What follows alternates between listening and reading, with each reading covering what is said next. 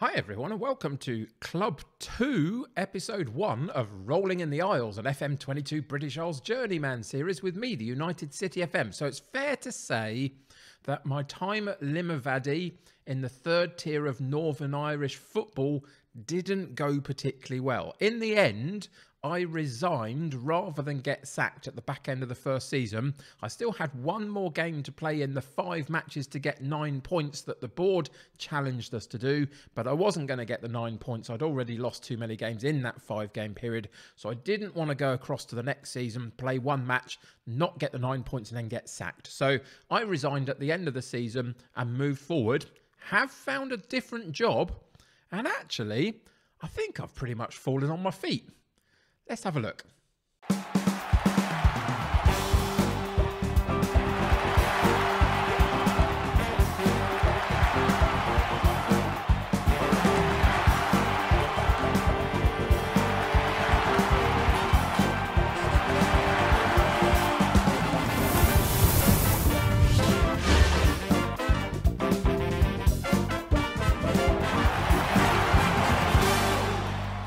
So, welcome to Ballina-Mallard United, or Ballina-Mallard. That doesn't sound great, does it? But in theory, that's what it says. But anyway, I'm reliably informed it's Ballina-Mallard, and I'm in the second tier of Northern Irish football, and I'm not quite sure how I've managed that, to be honest. I had a lot of job interviews. I had a couple of other offers of jobs as well that I turned down for various reasons, primarily because of where they sat in the league that they were going to be asking me to play in terms of their pre-season media expectations. But for this one, I've moved up a division in Northern Ireland, and I'm happy to stay in Northern Ireland. I feel I've got unfinished business here, but we are now in the Championship in Northern Irish football, and Ballina-Mallard are sitting in, I think, 4th position in terms of the media expectation for this season, which is really good. That shows that they've got something about them. We've got a couple of decent players for this level, some gaps as well, but that's just what we expect. But what this will enable me to do is, from the word go, we're going to play fairly simple, but a little bit positive, and we're going to stick to it and try and get rid of the issues that we were having at Limavady. So Ballina-Mallard, here we are. We have taken over, and we will see how we get on this season. So I've had a full summer, basically. I took over at the back end of last season, cleared out a few dead wood in the squad itself, reshaped the side. The finances have been awful all the way through in terms of the overall balance was in the negative before I showed up. So I kind of, for the first season specifically, had to dismiss that a little bit and just move past that. We've got enough to stay afloat in the transfer budget and a couple of £100 left in the wage budget. So we're doing all right in that. But the overall budget is something we're going to have to work on over the time that we have here, however long that turns out to be, and see if we can improve things. But just for now, I needed to set up a squad that I really thought could challenge the top half of this table. So that's what we've done. There's been quite a lot of incomings because of that. I think 7 in total. So let's go and check them out.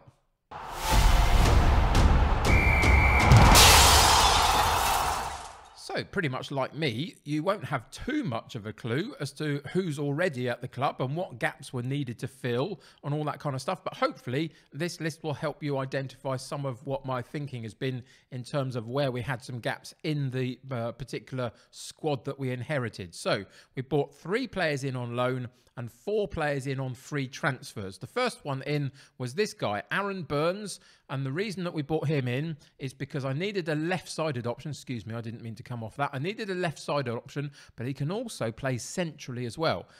It's a bit of a strange one. His main roles all suggest that he's a central player. His best position apparently is a left winger. So we are actually going to play him on the left wing because he's got a decent amount of dribbling. He's got a good free kick, bit of flair in there. Pace isn't fantastic, but at 30 years old, a little bit of experience as well. He's got a good long throw on him as well, which hopefully we'll be tapping into as well. So he comes and he can basically play anywhere along that attacking midfield line for us, I would imagine. The next one is Jake Carey, right fullback. Needed options at right fullback. Excuse me. What you'll see in our tactic, when we go and have a look at that in a minute, is that both fullbacks, right and left, are not very good going forward at all. So we are keeping them in the defensive setup for their roles, and we're going to ask them to be a bit of a defensive unit with the centre-backs and the goalkeeper that don't really venture out. But it's a theme through our fullbacks. So Jake Carey, reasonable. Again, for this sort of level, we're looking anywhere between about 9 and 12 is the sort of attribute area that roughly we can find at this sort of level. So this guy is fairly consistent across the board, which I quite like. Not so many gaps as some of the other players have got. So Jake Carey in at right fullback. Our first loan is a youngster that's going to offer rotation options in the central defensive area. This guy has got lots of gaps. You can see that he has, but in terms of heading, marking, tackling, positioning, little bit of pace, good determination, well, reasonable determination, jumping reach, etc. Those are kind of the key attributes that we wanted him to have. And so he's going to provide competition for places. We'll get some game time, but won't be a mainstay always in the first 11. So that's the first of our two central defenders that we brought in.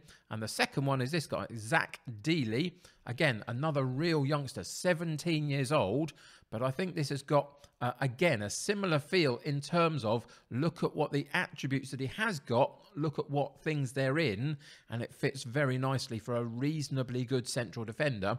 We can give this guy some game time and improve him as we go, I think. But again, competition for places, quite a young group of players I've brought in a lot of ways. And you'll see that in my goalkeeper in a minute. But I think this guy has got something about him enough to be able to play at the level we need him to play at. The next one on a free transfer is Mark McGee. And he's a central midfield player. Again, we needed competition for places. He'll get some game time. I don't know whether he's regularly going to be in my first team. Probably not. But we've got two central midfield players in our tactic. One that's a more holding player, one that's a more roaming player. And this guy comes and forms some competition for places in the holding player role in central midfield. So Mark McGee in the club. We've also, the next one is another free transfer, Dylan McCorkle. And he is a left-sided player again. So, again, that was obviously something that I identified, that we needed some competition for places down the left wing. This guy isn't fantastic. And, you know, welcome to the second tier of Northern Ireland to a point. But he's got a bit of dribbling about him, good determination and decisions, which is what attracted me to him. At least he can make a few good calls in the middle of the pitch and be up and down. He's got good enough pace, reasonable stamina, work rate is good. So he's going to help out the team a little bit. He hasn't got particularly strong attributes many other places, though. But again, competition for places. And the final one that we brought in on loan is our new goalkeeper, new #1 goalkeeper. And he is only 17 years old. But we lost a goalkeeper that was here previously, who was here on loan. He went back to his parent club, couldn't keep him. So I needed to find somebody else. The actual goalkeepers at the club already were not particularly strong. We've kept one of them in as backup. But this is as good as I could find. Now, mentally speaking, other than decisions, he's fairly awful. Physically, not too bad. Bit of pace in there. Natural fitness is good. Agility, not agility, acceleration is good. So he's going to move around his area pretty well and potentially get to balls first as they come into the box, etc. But the goalkeeping, easy for me to say, the goalkeeping attributes are actually pretty decent for this level. Handling of 12, punching of 11, so he's going to clear his lines well. Reflexes are good, 13, and the rest of it is pretty all right. So overall, this is as good as I could find. And for the level that we're playing at, not too bad, to be honest. So those are the 7 that we bought in. In terms of how we're going to play, as I say, we are going to keep it really, really simple. 4-4-2. We're going to be in the positive mentality this season. We are in that top half of the table in terms of the favourites for this particular campaign. So it means I feel like we can actually give it a go and push ourselves a little bit to be on the front foot as much as is possible. So we're going to stay in the 4-4-2. It's very, very simple instructions. Hardly anything, really. We've left it pretty much blank. We've widened the attacking width a little bit, and we've got run at the defence a little bit, and the wings particularly. In transition, we've got absolutely nothing put in terms of instructions. Now, of course, we can add and reduce stuff as we go along, but we're keeping it very simple to start with. Higher line of engagement, higher defensive line, because we are one of those top 4 favourites for the league, so it feels like we can do that. Not really pressing too much, a standard width of defence, and that's basically it to start with, which is why I've called the whole setup Simples. That is the plan. Keep it simple and keep it structured. So we're playing the 4-4-2. The key guy for us, I feel, in terms of our best player, is probably this guy here, Grace, in central midfield, playing as a supporting Metzala. So as Burns moves in, because he's more centrally, he's more central player, if you remember, as he moves in, Grace will slightly move out and fill a little bit of that role. And as a central midfielder, I think he's pretty decent, really. 12 in passing, 13 in first touch. He's got decisions, determination, leadership, and work rate all above 11. Physically, he's really good. 12 natural finish. Pace is 11. Stamina is 13. Can get around. Acceleration is 13. So this guy will be really, really useful to us and is very, very much our better player, I would imagine. We've got a reasonable sized squad. I try and work to about a 25-man squad, and we've managed to do it again. So there's competition for places. We have a 5-man bench in this particular division, 3 of which we can use at any time in the league. So that's how we're going to set up this season. And we're pretty much ready and raring to go. So if we go into the competition pages again, and we go, actually, you can see we've got 2 cup competitions to be in, including, again, the Peaky Blinder Irish Cup, which I really love the name of. That's fantastic. But if we go back into the season preview, you'll see sitting in 4th position, that's not too bad for us. Today's opponent, first out the gate, is Armagh, who we played last season with Limavady in the division below. They've been promoted. So, in theory, this should be a good opportunity to get 3 points on the board and start positively. The pre-season friendlies have gone pretty well, to be honest. As I was building a squad up, it always takes a little bit of a dip here and there whilst you lose a few players and get a few players in later in the window, etc. But we didn't lose. We lost. We didn't lose at all, should I say. We drew a couple of games, 2-2 and 3-3. But other than that, I felt like when we were at our full strength, we didn't really concede a goal and we looked pretty dangerous playing our way in our 4-4-2. So all of it is fairly positive. I hope, to be honest, that we don't fall into the same setup as we did at Limavady, and it gives us a false sense of hope that we can achieve something, and then it falls flat when we come into the competitive matches. But in theory, this is a good side for the level we're at, with some okay players here and there and a couple of decent players, and we're expected to do pretty well. So let's see how we can mess it up, hey? It's just going to happen, isn't it? Anyway, we're going to be as positive as we can, stay on the front foot as much as possible. So first off, Armagh, let's see how we get on.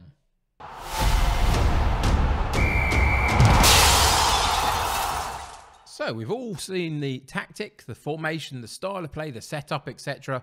We've seen some of the players we've brought in. The rest of the players, a bit like for me, really. I don't know them as well as I'd like just at the moment, but we'll get to know them as we move through the season. So this starting lineup isn't going to mean an awful lot to either of us, really. But for the first game that we are at home for, which is good, we have Williamson in goal, Carey at right back, Curry at left back, Armstrong and McCann in central defence, Henderson and Grace in central midfield, Moorhead on the right, Burns on the left, and McGlynn and Bander up top, with a bench of Dealey, Miller, Clark, Crook and McElwain. Easy for me to say. Anyway, let's get into this first game in charge of Ballina-Mallard and see how we get on.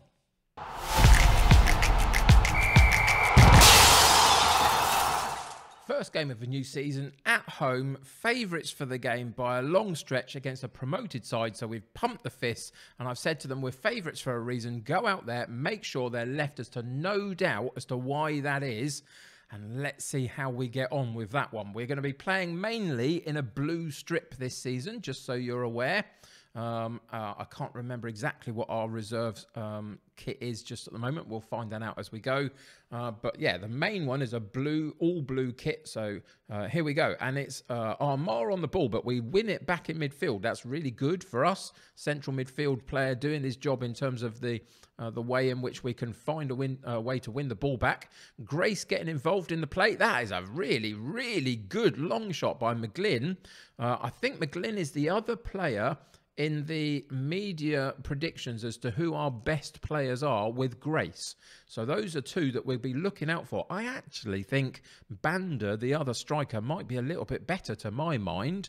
But we're looking for both of those, McGlynn and Banda, to get goals this season. And one of them has started very, very well early on. Bit of a talking to there, I think, from one of our players for the ref. Gave away a free kick for Armar. Comes off the wall. They win the ball back, but then we take the player out again as well. We're going to be a little bit careful of that. Don't want our discipline to go. That's a fantastic strike by the guy from Armar off the free kick. It cannons off the crossbar. Unfortunately for us, falls into the middle of the 6-yard box. The goalkeeper's on the floor having dove for the free kick, and the striker responds quicker than everybody else and puts it in the back of the net for Armar, and we go back to 1-1. Unfortunate, I think, that one. A really good strike, but a little bit unlucky off the cannon, off the crossbar.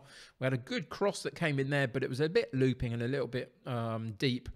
And what have they managed to do there? They've completely negated our backline. We might have to reduce our backline slightly, just by one notch potentially, just to take away some of the space behind us a little bit if they're going to go over the top like that. But just at the moment, I want to see if we can keep a high-ish line and make it work for us. No changes are going to be coming in the next couple of games. We've just got to bed this in and make sure that we are getting used to how I want to play, etc., before we make any of those kind of calls. But you can see, early doors, we've had a fair amount of shots at goal, more than them, more shots on target. XG rating isn't quite as high, so they've done well with what they've got. A little bit more possession, but it's coming in and out of being fairly equal. So it's not been a terrible first half by any stretch of the imagination, but it's just a little bit unfortunate that they got that one goal off of a really good original free kick shot. 5 minutes to go this first half. Can we find another route to goal just before half-time? Let's see if we can. Time is ticking, though. It looks probably unlikely. And there we go. Half-time whistle goes. We get to half-time at 1-1. As I say, that's not terrible, but it's not fantastic considering they've got a better expected goals rating than we have, and they're a newly promoted side. We do need to get on top of that as much as we can. So we're going to be ultra positive again. We're not going to dig them out or anything. We're going to go pump the fists again. We've been the better side. Just keep doing what you're doing. You'll be fine. We're going to click into the second half, and we're going to go into the shouts, and we're going to demand more from them. And let's see if we can settle down just a little bit in this second half. Keep a little bit more of the ball. Get them chasing shadows a little bit and not do bits like that of chucking it over the top and missing out. Fortunately, we won the second ball, and that is a really good chance. And it's a chance that goes begging. Grace on the end of a cross, and he puts the header wide of goal, attacking from that Metzala roll. That's unfortunate just at the moment, but signs are there that we're getting through a little bit. We've just got to make a little bit more of the chances that we get and have a little bit more quality on the end of it. We've got options on the bench. We've covered most of the different positions on the 5-man bench as much as we can. So there's always going to be options. That's an easy win for us in the defensive unit. Picking up the loose ball, working down the left-hand side. Grace getting involved in play. Burns on the overlap down the left-hand side. Gets a chance to cross it. Drops it back to Grace instead. Those two linking up really nicely on that far side. Can they get the cross in? He gets the cross in for Grace again. And we win that second ball again. No, we don't. We give it away straight away. And again, they've gone over the top. And again, they're in. And again, it just goes over the top of the bar. I'm seeing enough. Just let's go in to our tactics page, and I might reduce that line just a little bit, but let's just go and check out the pace of our two central defenders. He's on a 6, so that's not great, and McCann's on 11. So McCann can cover that, But if Armstrong gets caught out, then we are in a little bit of trouble. So let's go out of possession and just move that back one. It will stretch the play just a little bit. Don't know whether that means I need to bring that one back into a standard line or leave it high. We'll find that out. But it just felt there's been a couple of occasions in this first game where they have been able to just dink it over the top, and we can't really allow that sort of space behind us. A couple of minutes from now, we'll make a few changes ourselves personnel-wise. Time's ticking by really quickly, actually, so let's do that now. Go back into the tactics page and make a couple of substitutions. You can see they're playing pretty well, though, most of them. I mean, our fullback, right fullback's not doing fantastic. Our holding midfielder not doing brilliantly either. And Grace is out on his feet a little bit. I think he had a little bit of a knock through the friendlies, possibly, so we'll have to take him out. Potentially. So let's do that. Let's protect him because he's going to be vital for us moving forward. So we'll bring Clark in. Normally he's a replacement for Henderson, but we'll have to play him there, so that'll be fine. We haven't got a right fullback on. We've got a left fullback on, so I'm not going to replace the right fullback. We are going to bring on a striker for McGlynn, who's just had a quiet second half. Possibly a wide man. Let's think about this. So, Moorhead and Burns, both playing pretty well. McGlynn playing decent as well, but it's just about freshness and fitness, really. Do I take Armstrong out at the back? Dealey, has he got more pace? He's got more pace about him. I think I'm actually going to do that. We'll take the lack of pace out from Armstrong and put Dealey in there instead. And then we are going to replace one of these wide men just purely to get fresh legs in there. So we'll bring Moorhead off and bring Crook on. But Moorhead has been fantastic. The only reason is purely just for freshness down that right-hand side. See if we can unlock something else with a new player. So we're going to go back in the shouts. We're going to fire them up. We've been the better side in the second half in terms of chances created, etc. So we're moving up into the attacking mentality. One last effort to see if we can get through on goal and cause them a problem or two in the last 10 minutes. It will be a little bit disappointing if we only get a draw. I mean, it's not a loss, obviously, but this is a promoted side. And really the onus was on us to try and get a win here. And it doesn't look like we're going to get it.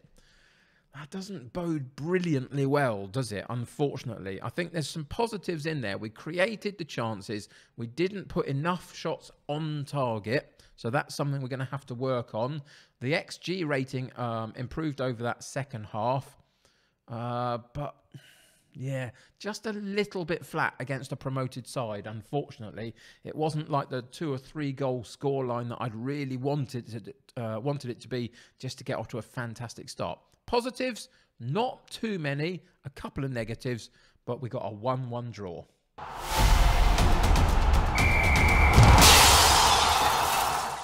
So there we are, first game done. It wasn't what I wanted. It is disappointing. It does give me heart palpitations that we're again going to struggle a little bit if we can't beat one of those promoted sides, but it's really early in the season and I need to bed in this tactic. If we go and have a look at the tactic page, you'll see the familiarity of the players isn't quite at full peak yet. So we've got a bit of work to do on that one just to get that up a little bit and make them more aware of what it is that we're asking for them. Of course, we've got a ton of players in this squad as well that we can rotate in and out and make sure we're getting the best out of players. But individually, I thought 90% of our players played really very, very well.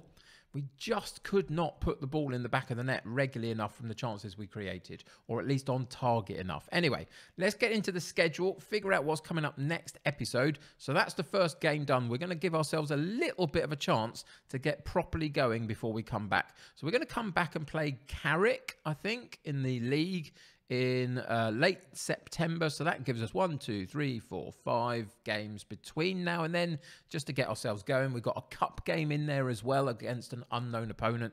But by the time we come back against Carrick, you'll begin to see a picture of where we're at, how we're doing, what the style of players have done for us, and have we been able to get some of those 3-point wins. and get ourselves up the table a bit. That's all gonna, we'll come back and check that out next episode. It's gonna be an interesting one. I can't tell you how we're gonna get on because I thought we were gonna do all right at Limavady and that just didn't work out. But I am positive that we're in a good team for the division that we're in, with chances to really have a proper go and see how we get on. So come and join me next episode. We'll see how we get on with Ballon and Mallard as we move forward. But until then, thank you for joining me today. I really appreciate it. Subscribe to the channel if you haven't already and join my United City community. The more the merrier. Click that like button on this particular episode. That will help me get seen by more people. Until next time, take care of yourselves. I'll see you very soon. Bye for now.